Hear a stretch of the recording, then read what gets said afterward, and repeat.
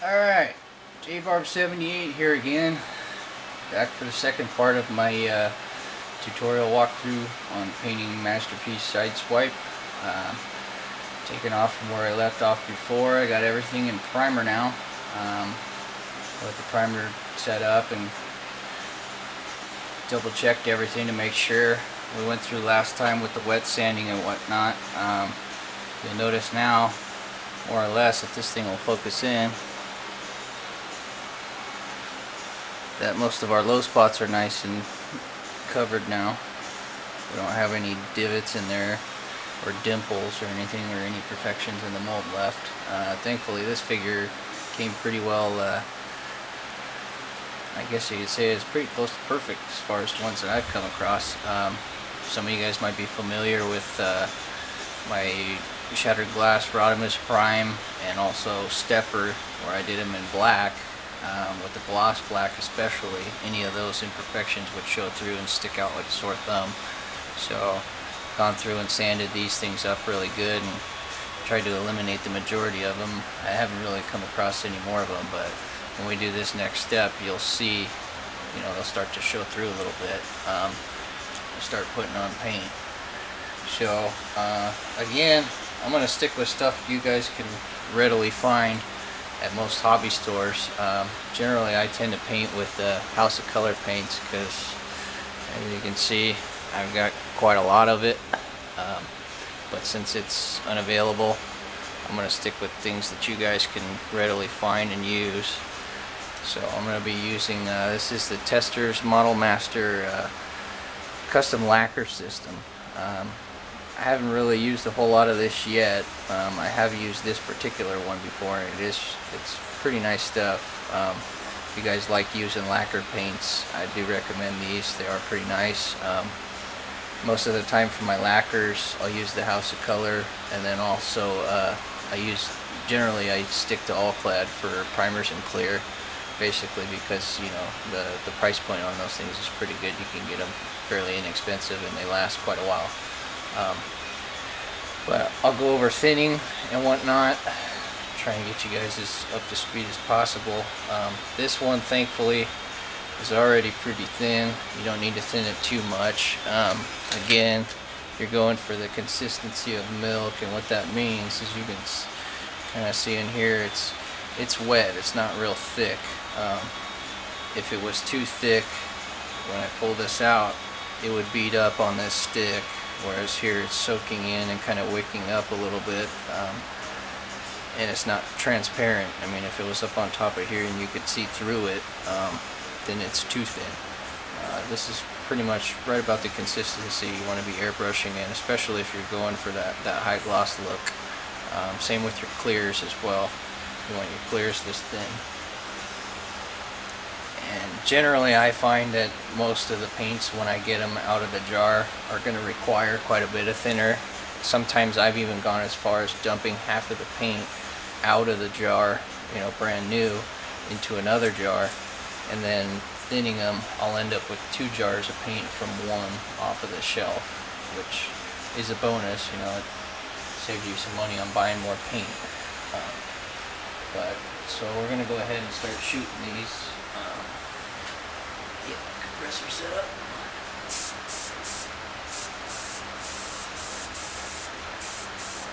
Again, you want to be shooting at about 20 to 25 psi. Too high a pressure, you'll push too much volume of paint. You get a lot of turbulence, and you'll start to see a lot more of your orange peel, just the same as you would spraying it too thick.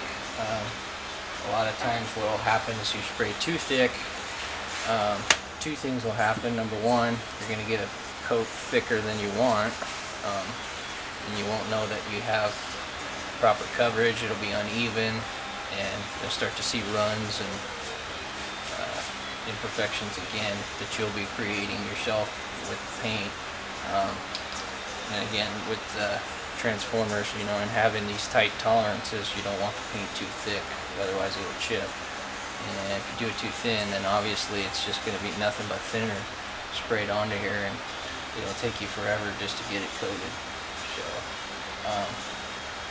you'll also I've taken the parts that I don't want red paint on and put them away. That way I can avoid overspray. And there's some of these parts here that are going to have secondary colors on them, black or white or whatever. I'll probably go through when I respray those and mask those off, and I'll try and get a couple shots of that. But for the most part, I'll just do a couple parts really quick so you can see how I do this. I'll start with this one here, and just like with the primer, you want to start with your edges first, and we're just going to do a light coat first, just a tack coat.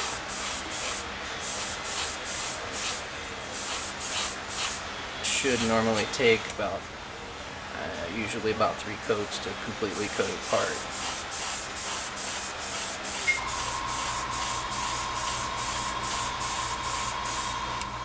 So that's a tack coat, just a really light coat to start off. Again, we aim for the edges first.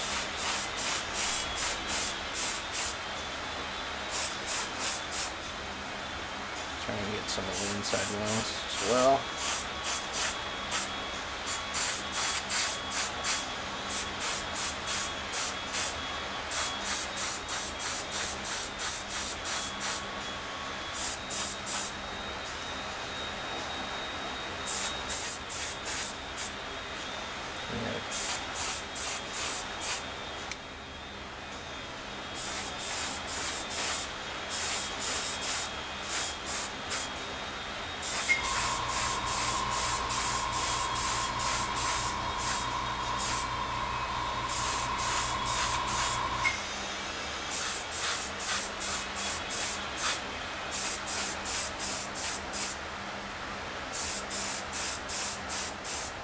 Work your way around.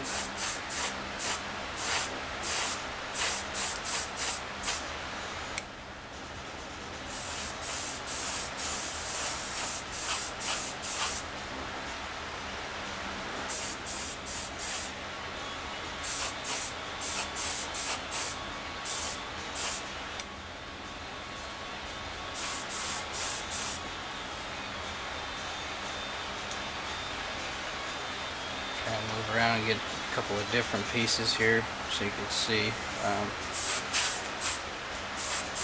And then this piece, for example, this part I just shot right here is more or less going to be hidden.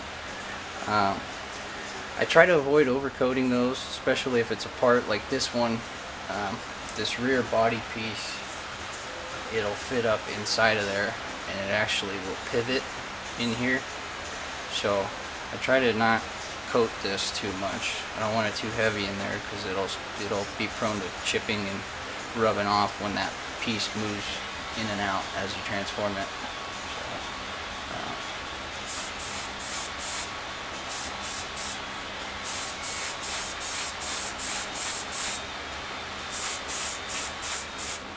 all your edges.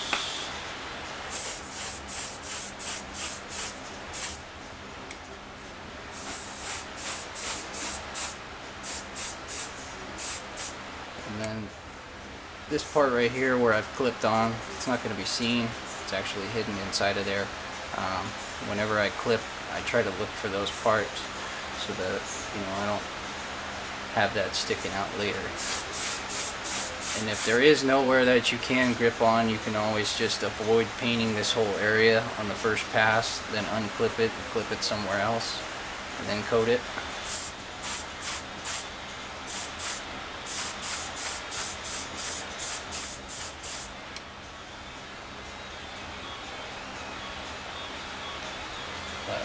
Pretty much just go through that one by one, get them all shot with your first tack coat, and then with lacquer I tend to give it about a 15-minute rest period in between so that it'll flash. What flashing means basically is for the you're giving the carrier in the paint, or the lacquer thinner in this case, time to evaporate out. You don't want to wait too long because the surface of this, they have I mean, the terminology is either it's open or it's closed. If it's open, the thinner's evaporated out more or less and the surface hasn't totally settled down and flattened out yet, and that's when they call the recoat window. So you want to try to shoot in between that time period. Otherwise, if it closes and it completely settles and flattens out and cures, you'll have to come back and sand this up again to paint it again and get the paint to stick. Not so much generally with lacquer. Like I said, it is a hotter solvent, so what it'll do essentially is it melts itself into every successive layer as you put it on. But you do want to allow it enough time to flash and get that carrier out of there. Otherwise, you can have a weaker coat. You know, you're building on top of a wet coat, and it'll dry more at the top than it will at the bottom, and it'll cause chipping issues later. So I'm going to go ahead and paint all these, and then we'll pick up again at the second coat. Alright, time for coat number 2. Start with the same one here. This one you can go a little bit heavier, a little bit more of your trigger pull. Again, not too wet. Keep it in frame here.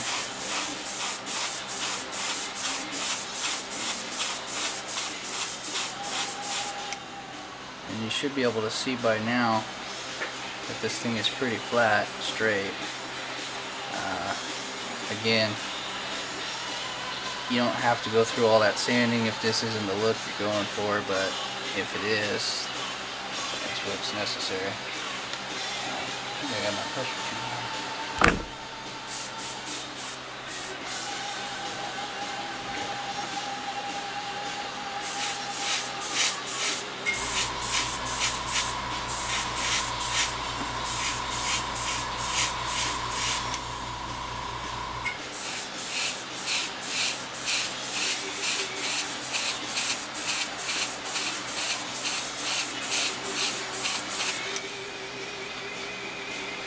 Again, we're just building up slowly. We only want just enough paint on there to get coverage.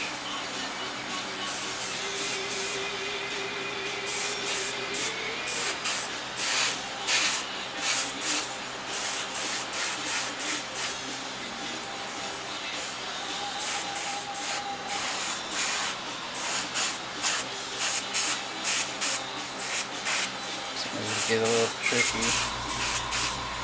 I like having these on the stick so I can move them around, get in everywhere.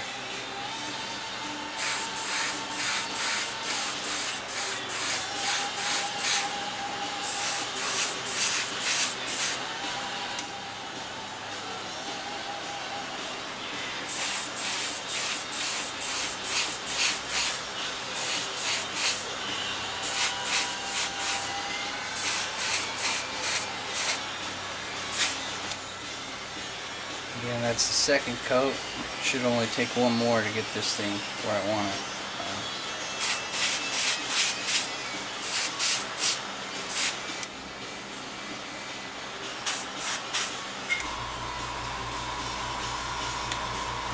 One more on the hood here.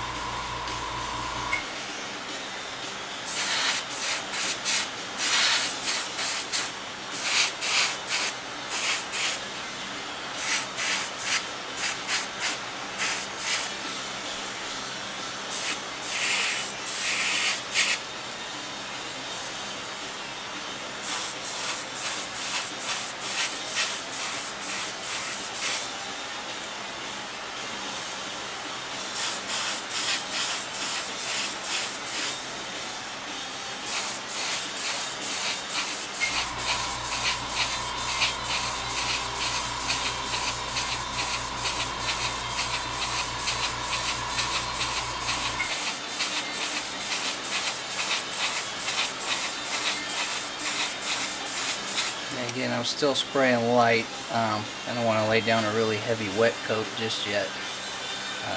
For my third coat, I'll lay it on a little bit wetter, and then you'll see, you know, how flat the surface is. But it's getting there. So I'm gonna go ahead and finish these off and pick it up with the third coat. All right, here we go for round 3. This will be the last coat. I switched airbrushes. My other one was having a tip clogging issue, and I don't have enough acetone to clean that out, so I'll have to do that when we go on to the next colors, but it should be more or less ready to go.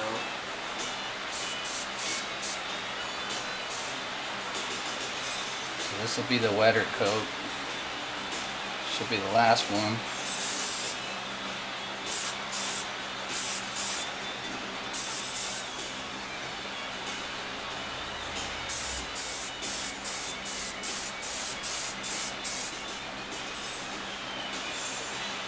Now you can see pretty close to a glossy finish.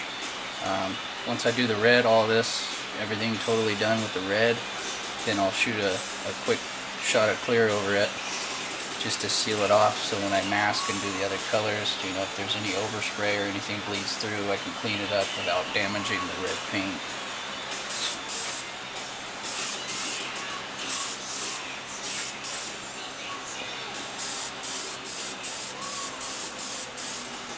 There you can see I'm getting pretty close to a good gloss finish with this.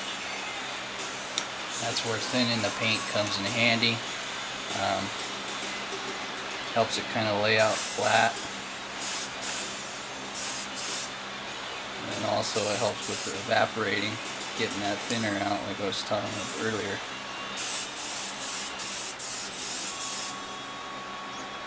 Again, we don't want to shoot too thick, just enough to coat.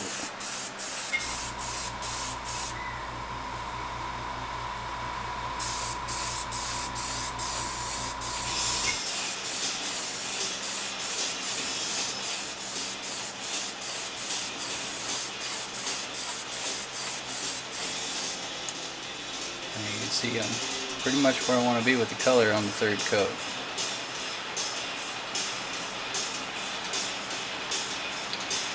So I'm going to go through and finish these up, and I'll come back for the first shot of clear. Alright, so time to wrap up at least this coat anyway. The red. What I'm going to do here, since this has had enough time to flash, I'm going to go ahead and shoot a quick sealer coat over it. The reason I do this is because most of these parts are going to have secondary colors painted over them, so I'm going to be masking the red. And again, like I mentioned earlier, I want to protect the red so that if there is any kind of overspray or any mistakes, that I can remove them without removing the red and having to shoot this all over again. So I'm going to do just a quick shot of clear. What I'm using is All-Clad Gloss Clear Coat. This is a clear lacquer. As you can see, it's pretty thin, straight from the factory. You don't have to add anything to this again. I'll be spraying again 20 and 25 psi still. I'm just going to lay down one quick coat over this, and then I'll move on to my next colors after that. But I do recommend this stuff. This is a pretty good clear, it's pretty durable, and it gets nice and glossy if you lay it down right. So, we'll do this real quick. Start with the hood. Make sure my pressure's right where I want it. I'll be shooting more coats of clear, but I'm only going to hit the insides of these once. They really don't need to have a whole lot of clear. Again, it's a rub spot, so the less paint you put on these, the better.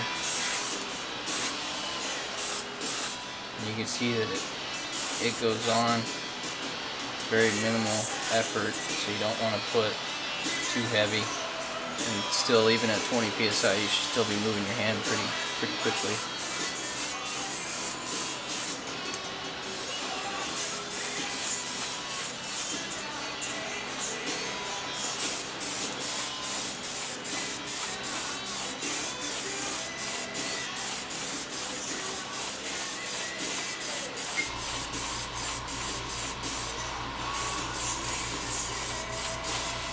This stuff is very strong, so I'm going to try to minimize how long I spray without a respirator here, because this stuff is pretty nasty.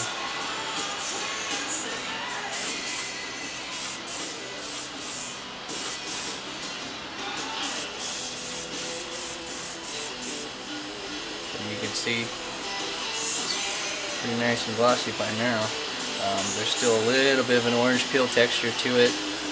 Again, we're going to be adding more clear to this, and then we're going to sand it off when we do the buffing process.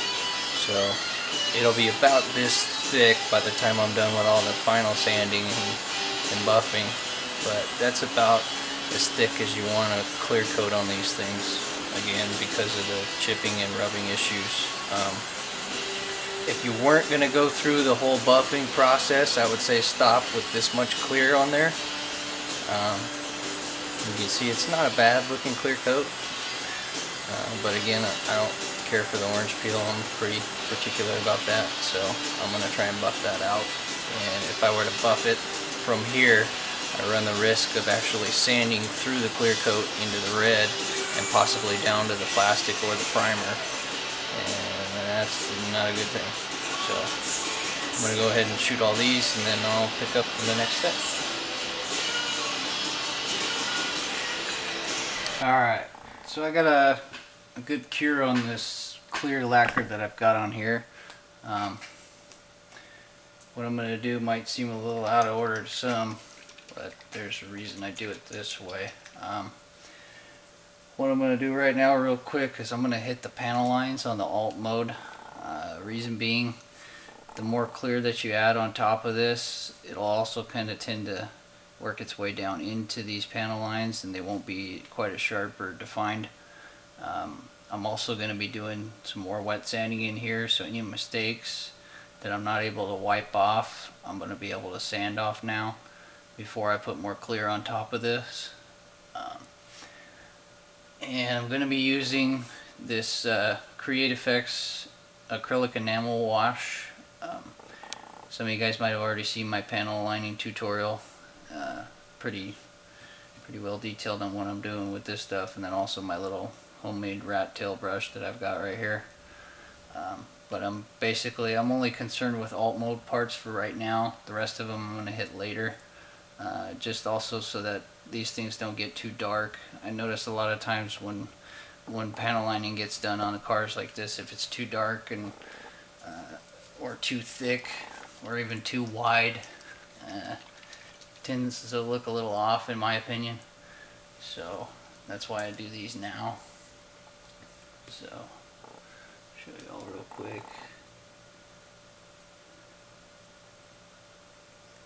Get the brush in there. So let me move this over a little.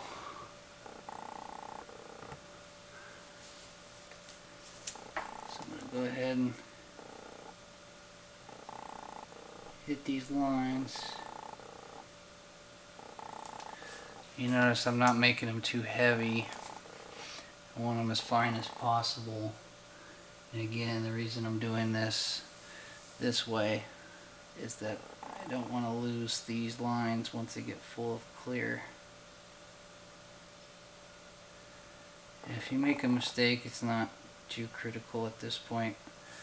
Again, you're going to wet sand the raised surface of this, so anything that gets on there, if there's any smudges or something that you can't easily wipe off, it's going to go away with the sanding.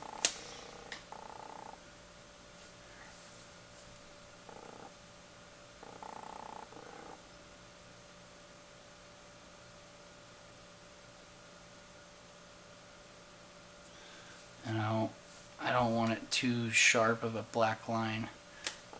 This stuff's pretty thin, which is nice, so it'll more or less be just a extremely dark red, and it will be a sharp black line.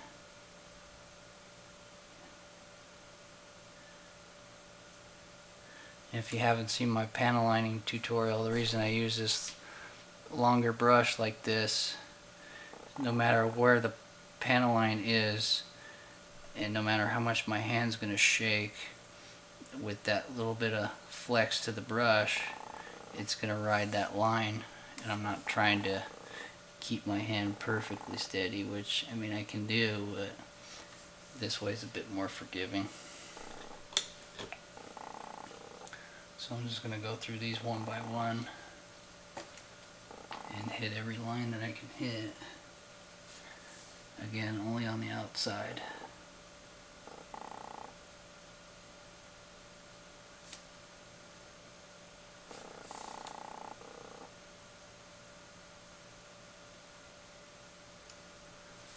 So I'll go through and hit all of these and move on to the next step.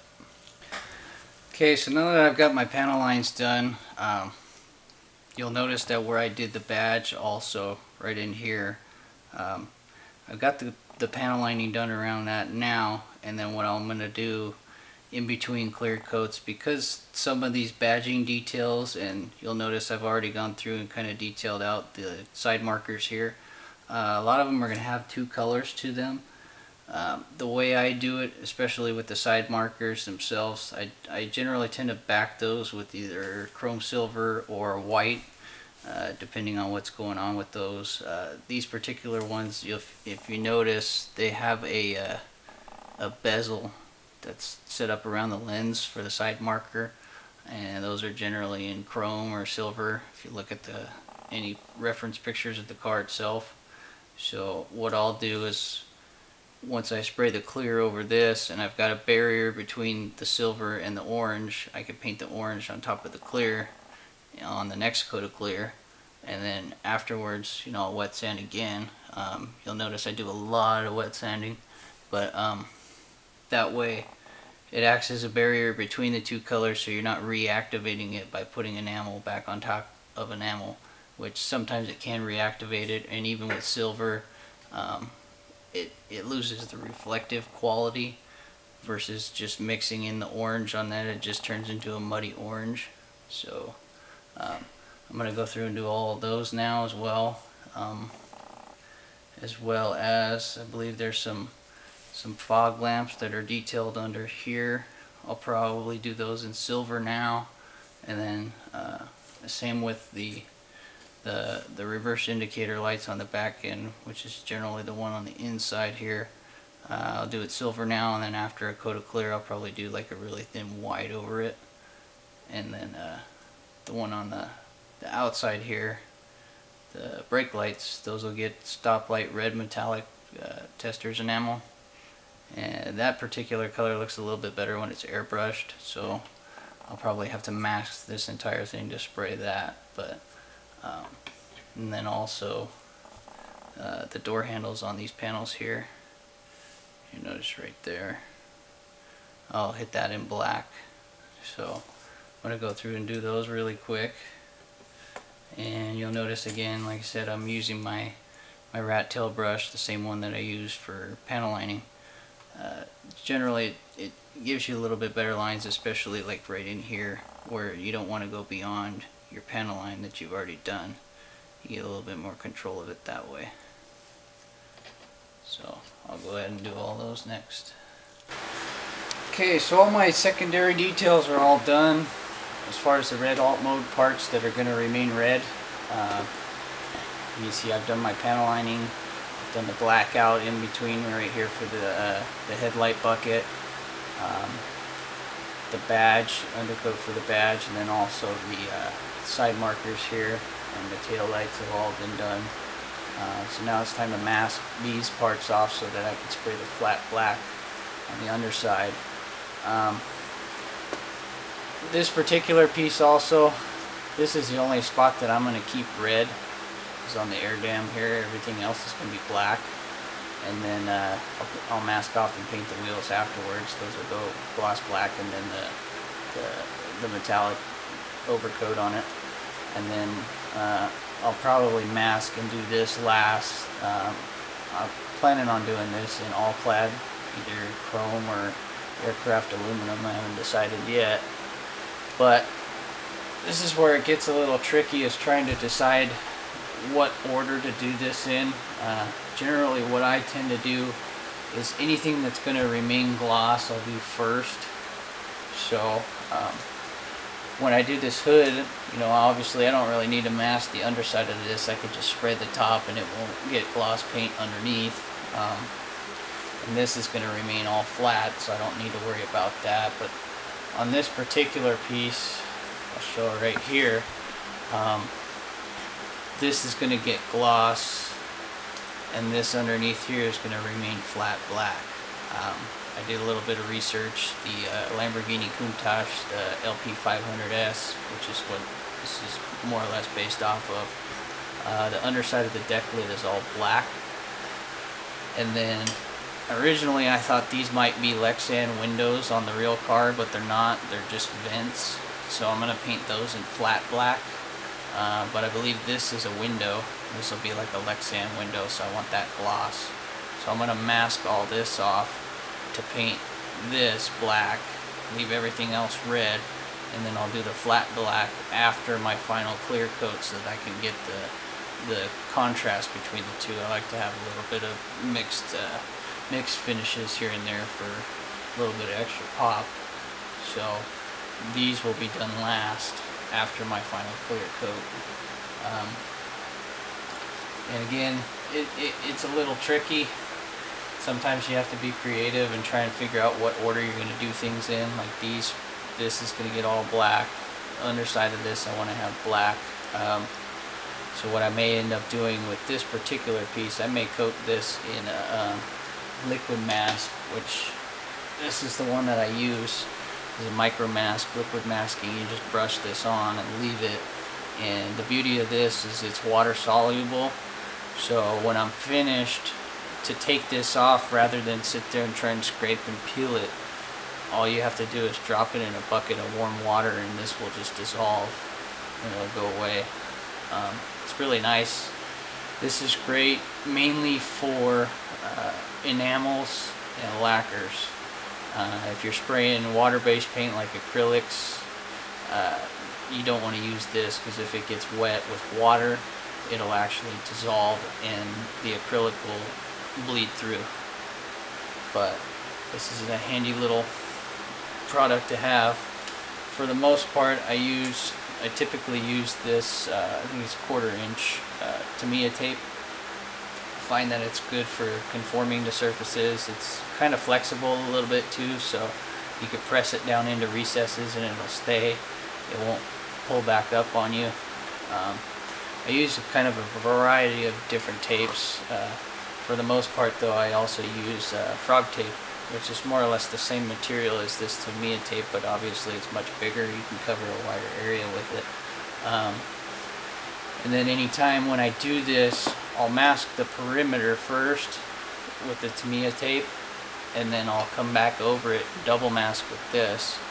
I usually only leave maybe a 1/16 of an inch or you know, at least 50% overlap on the other tape so that I don't get overspray and that this doesn't, you know, allow paint to bleed through. And if it's a really large area, then I'll use masking paper against this tape. But these parts are pretty small, so I don't think I'm going to need to do that. And then, let's see, which other ones here? Pretty much everything else is just going to get straight coats. I don't have to do a whole lot of masking here, thankfully. But I decided to change gears a bit. I decided to scrap the broken canopy piece. I ordered another figure so that I can get the canopy off of it. So when that shows up, I'll show you how I do masking for windshields and show you how I get the contrast that I do on those. So for now, we'll start with this hood real quick. I'll just do a quick run through on this. I'll keep a pair of scissors handy. I like to have straight edges on my cuts. That way if there's something that I want to mask right up to and stop it at it, for example right here, I can decide, you know, more or less where I want to stop it and get my reveal line. And then another handy tool that I keep, this, I don't know exactly what it's called. It came in a clay sculpting kit, but I like it because of this rounded edge. It's metal, so I can use it to press tape into recessed areas like this. And because I'm not using the hook, I'm using the rounded edge, I don't run the risk of marring the surface underneath. I've also used bamboo skewers in the past, but I find that the points on those things, they tend to wear out over time. And this part I'm not going to be real critical about the gloves, obviously, because I've still got some wet sanding to do before clear. So once I get enough of that started, I'll leave that overlapped, and then what I'll do is just take an X-Acto knife and very gently come along this edge. Start in the middle, because starting on the edge you can bind the tape and just trim that off.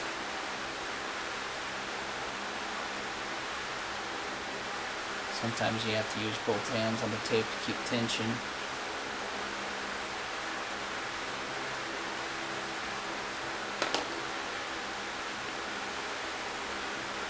And that's how I get my masked edge there. And then you can use your fingernail to kind of press it down.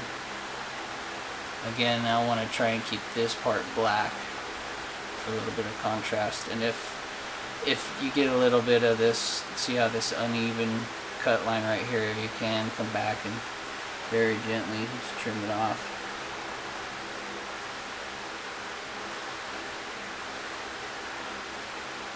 You don't want to put too much pressure, just very lightly work the knife along it until you trim it.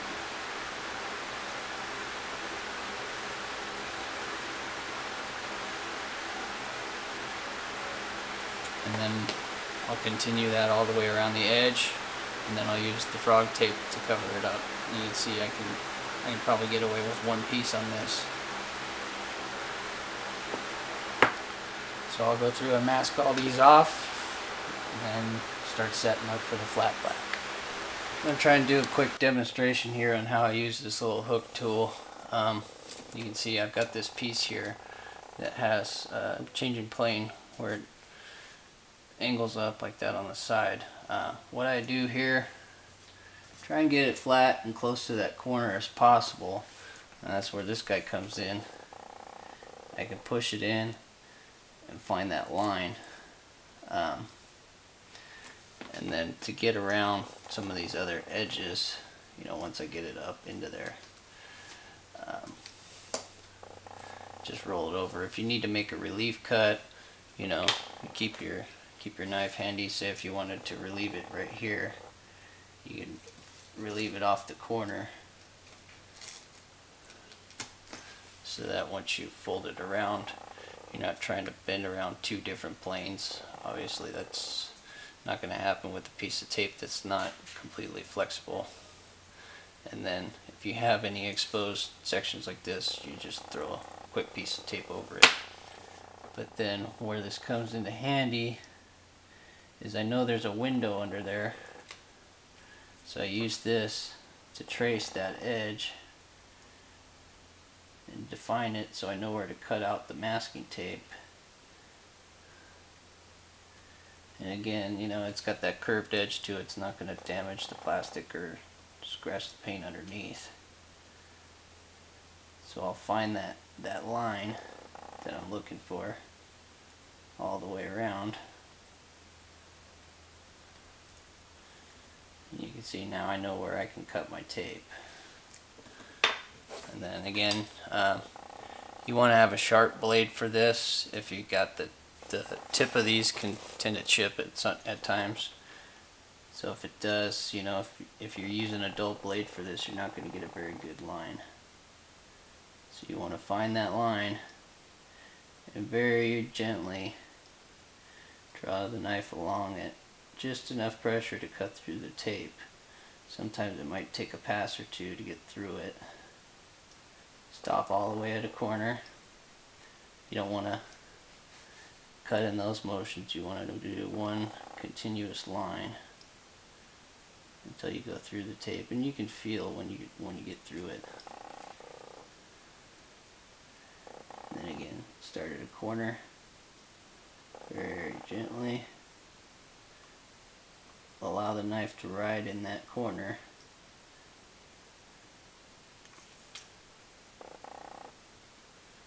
Until you've cut all four sides.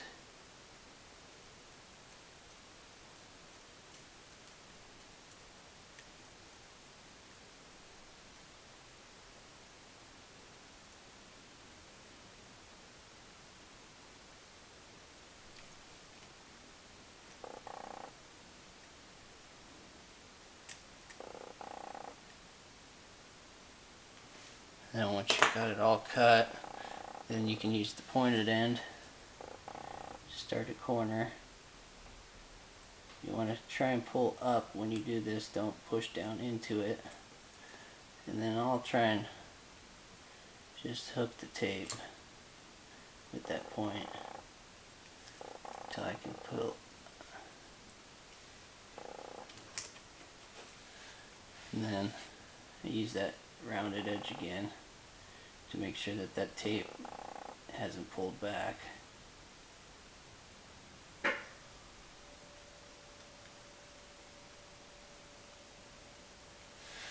And that's how I mask. So I'm going to continue on with these, do the rest of them, and be ready for paint. Okay, so now that we've got everything coated with the black underneath, I'm going to go ahead and leave this alone. I'll probably dry brush most of the black. Some of it's going to get a gloss coat over it for all clad, mainly for the feet and a couple little parts here and there. But for the most part, the red is done. So what I want to do here is, I'm going to try and bring this in close. You can kind of see a little bit of an orange peel texture to this. I'm going to get ready to spray a final clear. There's also some dust and things like that on it because they've been sitting for a few days. So we're going to go ahead and get ready for final clear coats. What I'm going to do is I'm going to take my 1200 again, and I'm going to do a really light wet sand on here. I don't want to sand too much now because there is the potential to go through the clear coat. So I'm going to just very gently go over this, and you can feel when those little divots and whatnot, raised, what have you, dust, any particles or anything, any imperfections that are in this clear coat that's on here now, you can feel them when they go away. It's more or less when it's time to stop sanding in that spot. But we're going to go through and try and level all those out. It's not necessary at this point to use the block.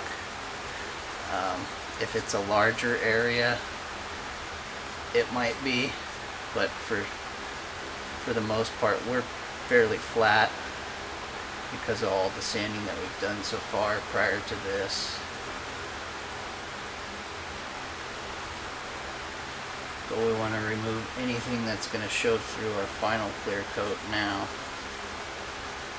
And like I said, any of your mistakes in the panel lining are going to be removed at this point.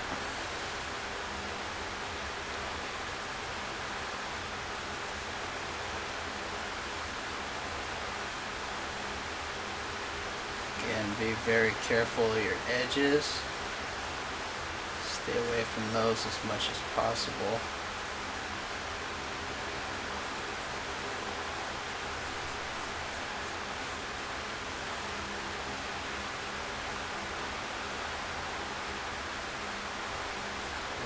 Very lightly, very gently. You don't have to get too aggressive at this point.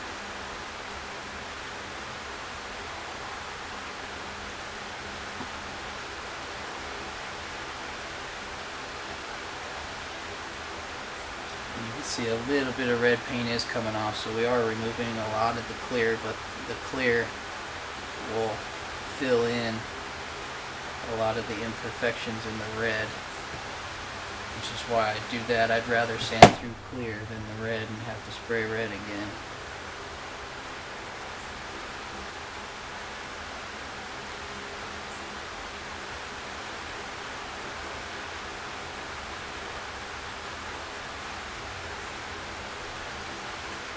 Let's see if I can blow this off.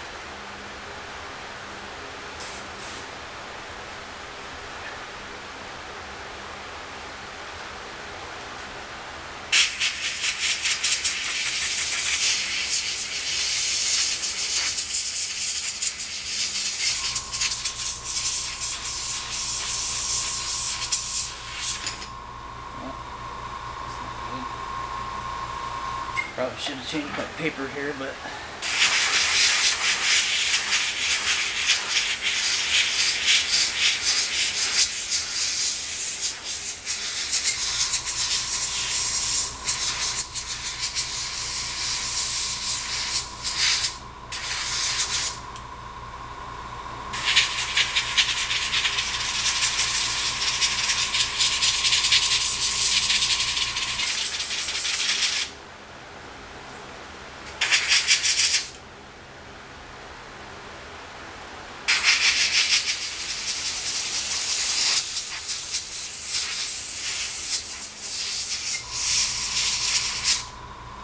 can see now I've removed a lot of the little ridges and raised particles of dust.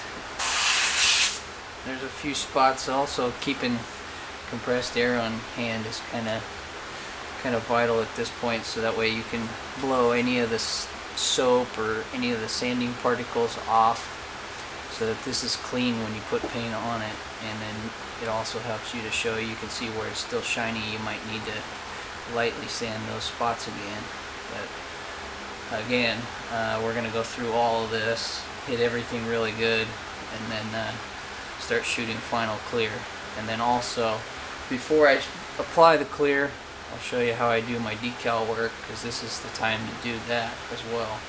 So I'm going to bury it under clear, and I want to blend it in so that when the decal is set, you don't see any raised edges around it. So I'm going to go through and start doing all that, and then we'll pick up from there. Sanded and ready to go for clear. What I'm going to do here is start putting on decals. I really only have 2 of them that I'm going to do. I don't want to get too crazy with this, but I'm going a little bit smaller with the faction logo. I got a white one here that I'm going to use. And what I want to do for this, obviously you need water for the water slide decal. Let it sit. I'm going to go ahead and drop that in now while I go over everything else. I use micro scale products, obviously, the wet mask, and then also this micro set and then micro sol. This is the setting solution. It's basically the glue that's going to help the decal stick. And then the solvent you use after the decal has been set. You let the glue dry, and then the solvent, what it does is it softens the coating that's over the top of the decal, so it'll flatten it out, and then also helps to eliminate the raised edge around where you've cut the decal out. You're gonna need 2 brushes, both of them, they need to be fairly clean. You need one for doing the setting solution, and then I use a flat brush for when I do the solvent. That way you can kind of brush the decal flatten it out, and then once you've let it dry, then it's ready for clear. So I'm going to go ahead and apply the setting solution while I let that decal soak. Sometimes you got to let the decal soak for like 10 to 15 seconds. Mine are kind of old. They've been in there for a while, so they need to sit a little longer. And you just want to put a real small light coat on here, just enough for the decal to set on. So I'm going to go ahead and pull this out. I like to blow it somewhat dry, try and get most of the water off of it. Let's see, then that I leave it stuck to the paper like this, so I got a way to hold it. Grab this part, and then I want it centered right above that badge on the hood.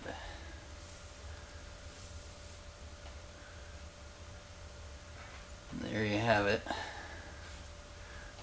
I take a Q-tip and kind of roll it along, soak up any of the setting solution that's around it, kind of dry it a little bit.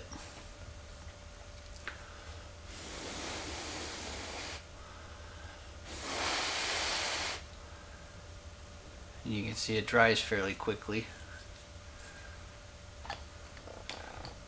And then once it's fairly dry, then we're going to use the solvent.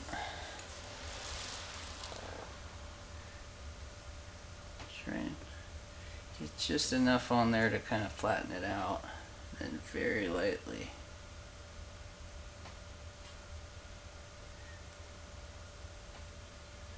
Flatten this out. Don't want to play with it too much because it can move.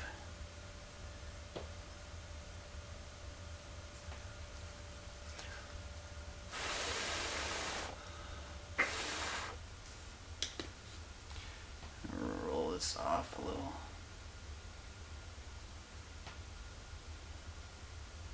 Another reason you don't want to spend too much time with the cotton is you can leave bits and pieces of the particles in it on the paint. You'll notice this part's been cleaned and blown dry, so I don't want to get anything on there that's going to stick between this and the clear coat. But that's pretty much it. Okay, so we're ready to go for the final clear coat.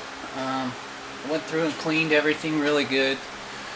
Soaked it in some warm soapy water, rinsed it off really good, dried it with some compressed air.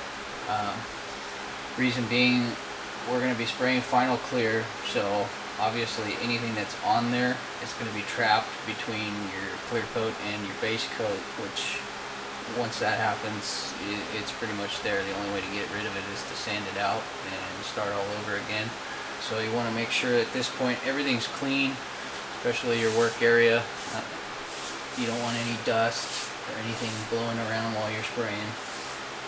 I've changed the paper right here, so it shouldn't be a problem. The final buffing stage of this, I go through roughly, I think it's 4 or 5 different grits. I have a buffing kit that I'll show you guys later that goes from, I believe, 3200 grit all the way up to 12,000 grit, which is really, really super fine. We're not going to use all of them. I don't think that it's going to be necessary at this point. The polishing compound that I use on this is actually pretty good. It's got a pretty good cut to it, so I usually only go up to about 6,000 on the grit for this. So with that in mind, what you're going to want to do here, and it might sound crazy to some people, is we're going to lay down roughly, I would venture a guess to say, at least 4 coats of clear. If you aren't going to go through the buffing process, it's going to be very excessive. You don't want to put down that much clear on these, because obviously it's going to get the part a lot thicker and you're going to run into clearance issues later. At this point, if you aren't going to buff, I would say no more than 2 coats and you can be done with it. I would do 1 tack coat to lock in all your detail work. You see I already went through and hit the side markers. I finished off the badge on the front, and if you put a wet coat over those, it can reactivate whatever it is you use to paint, and it'll run and drip off and it'll look horrible.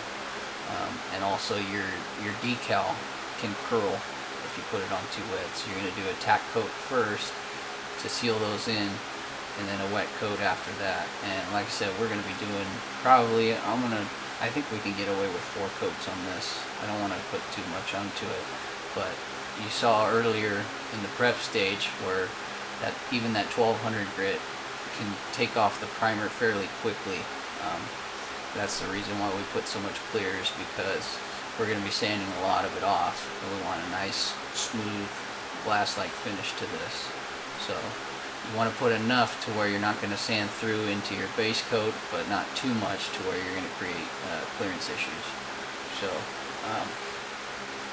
I'll start with this one first. We're spraying again, still at 20 psi. We're just going to do a really light coat, and you want to be very mindful of where you're spraying. Obviously, the edges don't need to be hit again. They're not going to be buffed. They're not going to be sanded.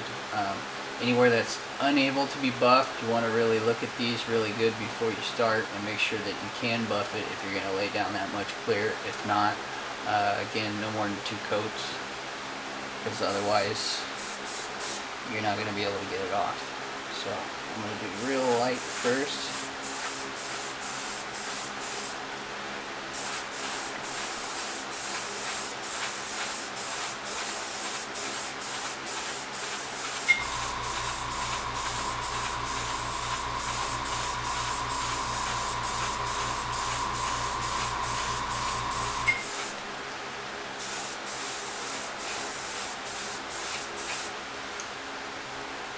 That's our tack coat. Do another one.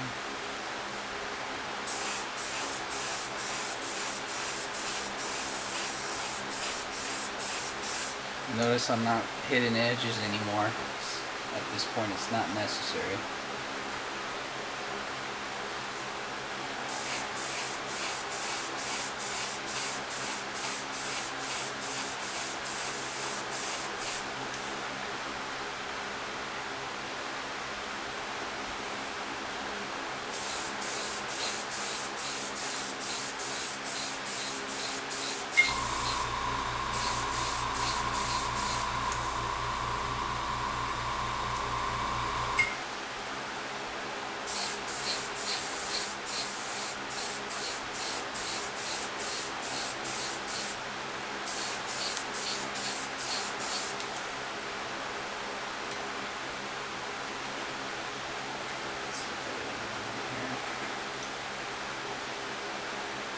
On this part, I'm going to go ahead and hit the black as well when I do this, because that's going to get all put later.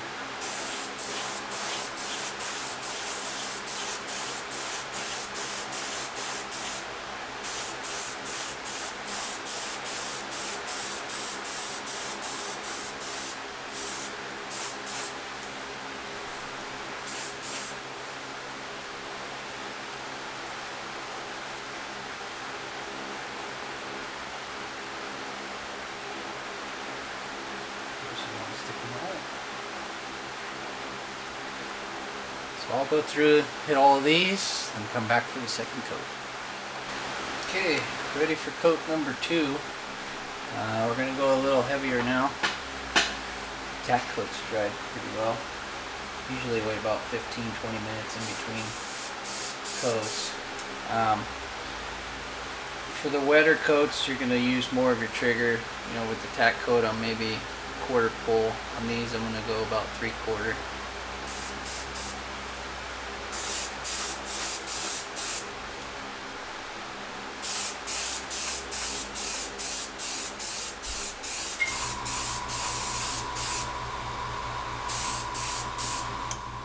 You can see that's pretty wet.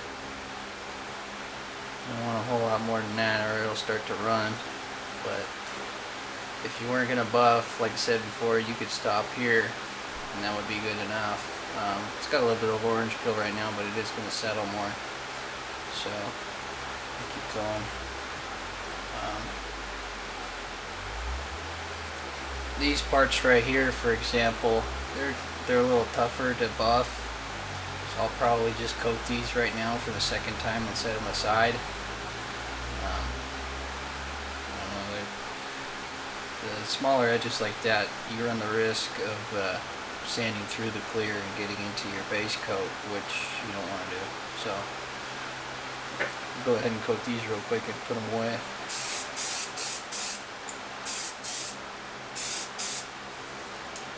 See, one good wet coat. That's all that needs. Get the other one.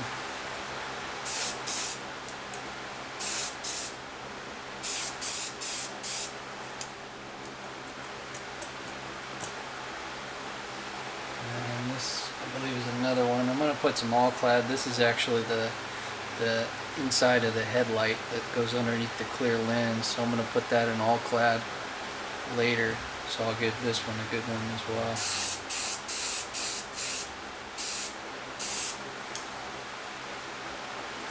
And then the rest you just go through the same way.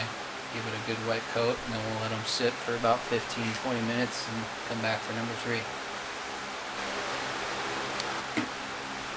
Okay. Here we are for number 3. Kind of nice too. My replacement actually just showed up in between coats, so I got my part now, and I can keep on going. So go ahead and shoot coat number 3 down now. You see the gloss is starting to settle a little bit more now.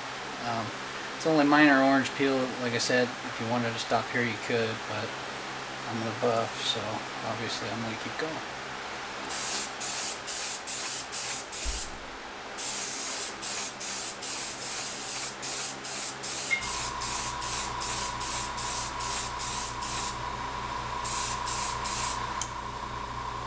See, it's nice and glossy.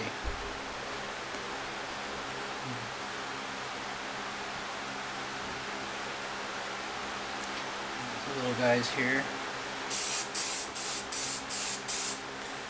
Should be able to get a good look at how wet I'm laying it now. Again, not too heavy with your coats. Quick passes keeps it from getting drips and runs. You don't want that because trying to sand those out is a bit of a nightmare.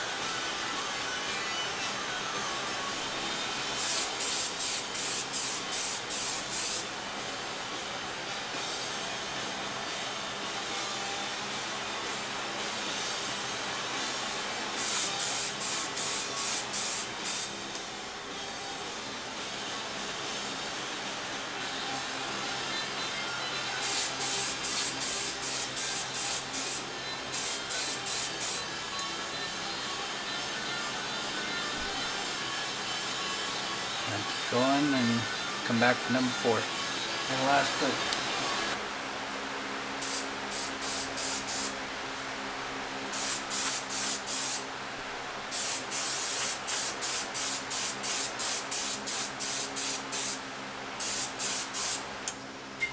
Now this coat, you're going to notice that it's really thick.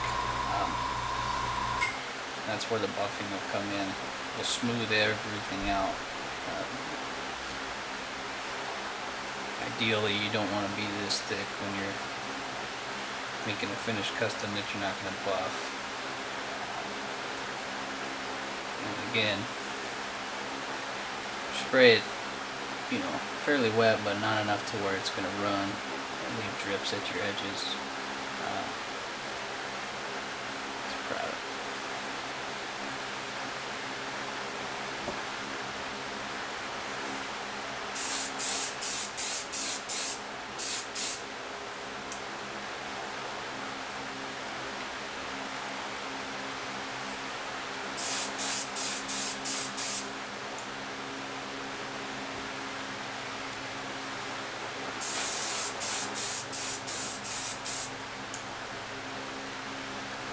That's the 4th coat. So I'm going to go through and finish these up. Now that I have my canopy section, next I'll show you how I mask off, how I'm going to save the windows. There's a couple little things that I like to do there, try and keep the contrast with the glass versus the black weather stripping detail that's around this. So I'll get to that next, and then after that we'll go to the 3rd video in the series on finish work.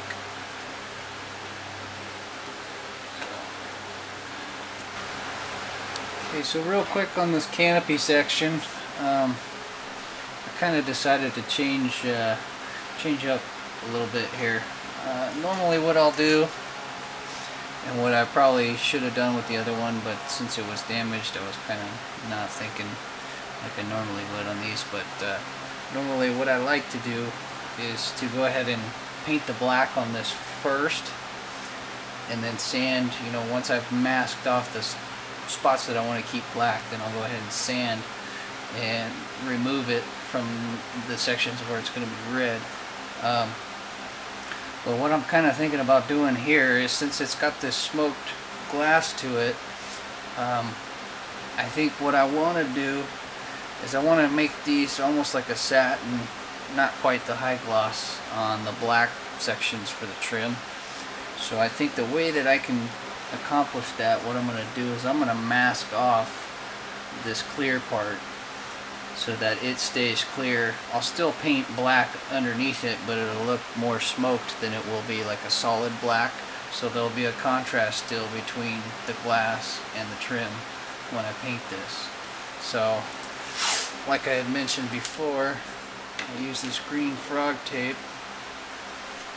It's pretty good at resisting water, so I can still wet sand and whatnot when I go through and do this. But what I'll do is try and get at least one line to match up to an existing line, and then again I'll use my little crevice tool here, I call it, to smooth the tape into those joints. So I'll go ahead and define this all the way around. When you have, like this has with this little windshield wiper detail, sometimes you have to do some relief cuts around it, add masking here and there to make it work. You'll see right now how well I can get this in there. But we'll push it up to that corner. I'll go ahead and trim this first one. See what we look like.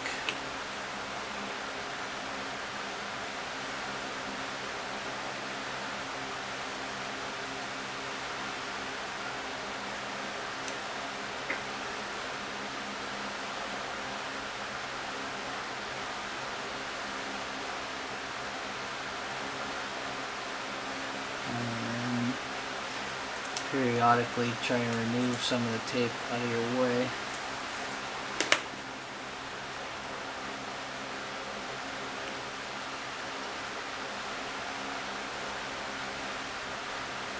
Looks like it doesn't have a straight corner there.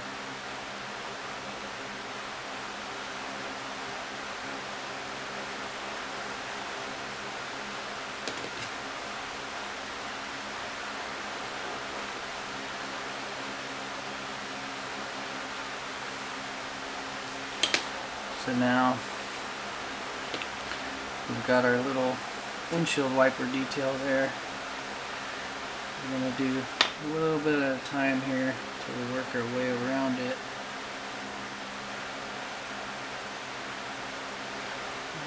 Stop right there.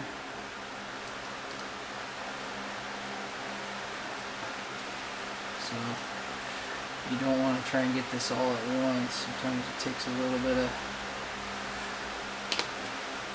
creative maneuvering to get around that.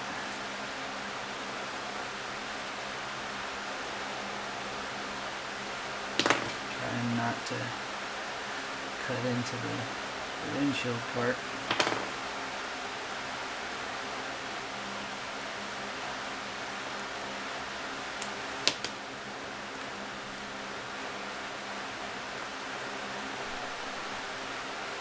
A lot of people ask me how I do this. It's just very painstaking sometimes.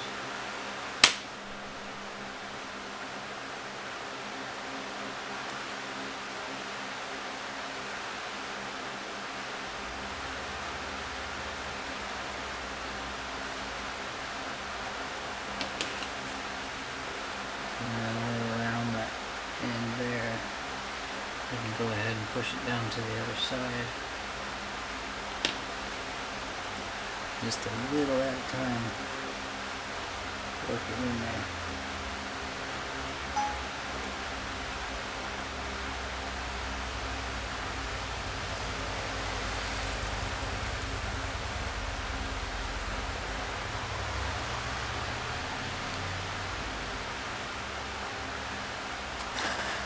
Okay, so I'm going to go ahead and wrap up the paint section of this video tutorial. What I've done here, obviously now I've got everything masked off. I went ahead and sprayed the black around the windshield parts, hit all the weather stripping, and then also the underside completely coated. And then I'll give you a quick idea of why I did this. Oh, we're dropping stuff here. So I'm going to go ahead and remove this piece right here just so you can see very gently.